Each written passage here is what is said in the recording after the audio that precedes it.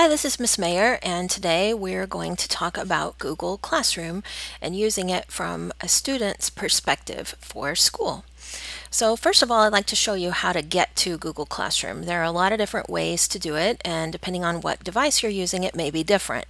On a computer or a Chromebook, I'd like you to open a new tab. So I'll show you what I mean up here at the top of my browser. When I click on this plus sign in a circle, that gives me a new tab. And on the new tab, I see in the top right this symbol that we call the waffle, and inside I see Google Classroom. Now, you may want to check and see which account you're logged in with right here and make sure that it's your school account. If not, you may want to add your school account or switch to your school account.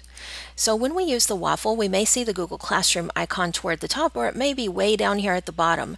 If you see it down at the bottom and you'd like to move it up, you can just click, hold, and drag these icons. So we can click right here and navigate to Google Classroom.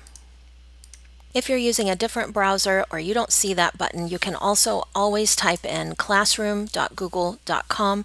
If you see it autocomplete, you can just skip to the end there with a forward arrow, and then you can hit enter.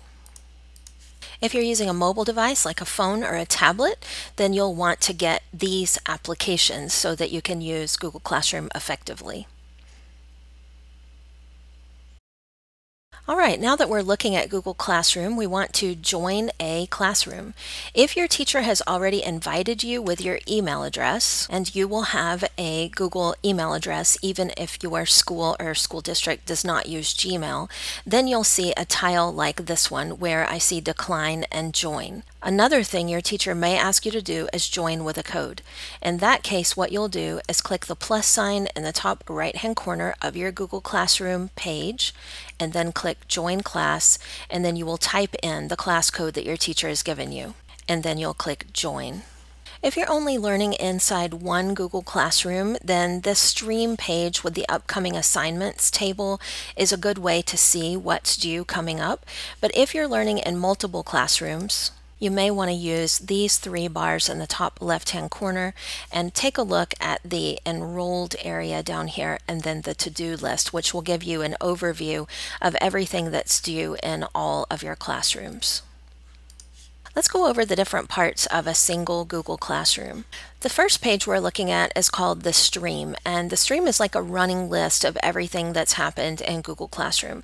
So this is kind of like on social media where old things get pushed down and new things come to the top. So this is usually not the best place to see all of your work organized. This is just a running list of what has happened in this Google Classroom.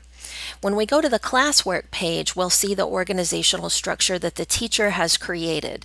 Now, it could be that your teacher's not using an organizational structure that includes these topics, but hopefully he or she is, and you'll be able to take a look at these topics individually by clicking on these labels on the left-hand side. Right up here in the top right, you'll also see the folder that has been created in your drive that is connected to this Google Classroom. And as you work on things and have them returned, your work will automatically go into this folder.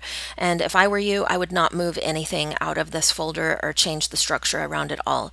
Just let Google control that for you. It will do a better job of organizing than you or I will. Another area you may want to take a look at is the Google Calendar.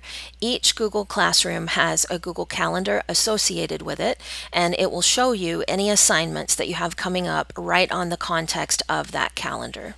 If you want to take a look at only the classwork from one class, you can use these three dots out to the right of that classroom's name and choose Display This Only, and you will see the assignments isolated from one particular Google Classroom. When we go back over to Google Classroom, we can also see assignments here. So a quiz, I need to take this quiz by May 28th. Let's take a look at this Writing with Sensory Details assignment since it's due today at 4. So when we click on this block, you'll notice that you also see a View Assignment button at the bottom.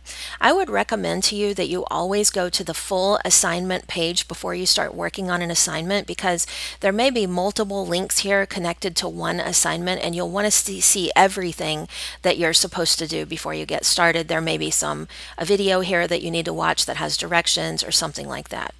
In this particular case, I just have some instructions right here, and I have an assignment. So let's go ahead and open up the assignment and see what happens. So this particular link has taken me to a web page where I am supposed to watch a video, and now I can click back on the previous tab to go back to my assignment page, and now this is actually my work. See how it says your work right up here? So when I want to actually pick that work up, kind of like if I'm in the classroom, I could pick up a piece of paper that's my work. I can go ahead and click on this and my assignment will be created. When your assignment is created, your name will be added to the front part of the name of the assignment that your teacher has given the work. And then inside the assignment, you may see a blank document, a blank area for you to type, or you may see some information about what to do on this page. So let's just pretend that we have gone ahead and completed this assignment and we're now ready to turn it in. I know this is the number one thing that teachers ask for, is please show students how to make sure their work is turned in.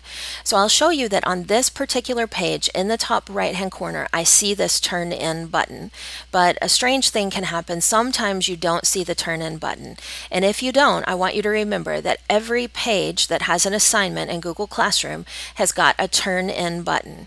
And there's also a place to add other files. So if your teacher did not give you a template to work on, but you're expected to, for example, type an essay or create something, then what you can do is use this plus sign to add an attachment to this assignment that is what your teacher has asked for. This could be a video file, it could be any file type at all. You can add it to this assignment using the plus sign right here.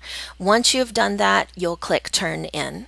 Now this is a question we get from students a lot. What if I have turned something in and then I realize I forgot something? Well, your teacher may tell you not to unsubmit your work after the due date, but usually as long as it's before the due date, this is what you can do. You can click Unsubmit and Unsubmit, and that will pull your assignment back and you will regain editing rights. So if I try to edit this assignment after I have clicked Turn In, let me show you what will happen. So I've opened up my assignment after I've turned it in, and as you can see, I can no longer type on it. I don't have any of my controls up here. So what I want to do, instead of requesting edit access, which is going to send my teacher an email, and my teacher is going to have to go in and do this for me, what I really want to do is go back to my assignment page, click Unsubmit, Unsubmit, and now when I go back to my file and I refresh, see that I have all of my editing tools back again. I can work on my paper some more, and then when I finish it, I can go ahead and click Turn In again. You do want to make sure, even if you've clicked Turn In once inside the document itself, it's going to take you back to Google Classroom. You want to make sure that you have completed turning the assignment in by clicking Turn In a second time. Let's take a look at some different ways that you can get help inside Google Classroom. One way is to add a private comment. The private comment, as you can see, is over here on the left-hand side, and if I zoom in, you'll see that it says Add Private Comment. So I can ask my teacher a question right here. So maybe I'm not sure, I want to check and see if today is really the due date or if I have a few more days. So I can send that. That's just going to go to my teacher and no one else is going to see it. But the comment that I just left could apply to my classmates too, and if I want to help everybody else out and I'm not giving any private information, then I could put that same comment over here into the class comment area, which is a place that we can use to ask questions about this assignment so that we can have a discussion with our teacher that the whole class can see. Just like with the private comment, I can put my comment into the blank and then click Post. Another place that you might want to look for teacher comments or information is in your file itself. This is a place where your teacher might highlight some text and leave a comment for you. If you want to write back to your teacher, you can click on the comment, type underneath, and then click Reply. Once in a while, this odd thing happens where a student accidentally deletes the work. So I'll show you what that looks like so you don't accidentally do it, but I think is we're just trying to open it and we accidentally click the X there, and then it's really confusing because it looks like the work is actually gone. This is an easy way to fix it if you accidentally do that. What you want to do is you want to click your plus sign and go to Google Drive. And then you want to look for that file in your Google Drive. So even though you detached it from that assignment, it's actually still there in Google Drive. I want you to find the assignment. You can take a look at the assignment page to see what the title of it was if you have trouble finding it, but it will probably be in your recent files. I want you to click on that assignment to select it and then click Add. Once you have restored your work to the assignment, then you can click Turn In and Turn In. I want to show you one more way to get help inside Google Classroom if you need it. You can also always go down to the question mark in the bottom left-hand corner, and you can go to the Help Center. Inside here, you're going to see a lot of frequently asked questions and hopefully be able to resolve your issue. Thank you for listening and watching. I hope you learned something new about Google Classroom that you can use, and have a great day. Bye-bye.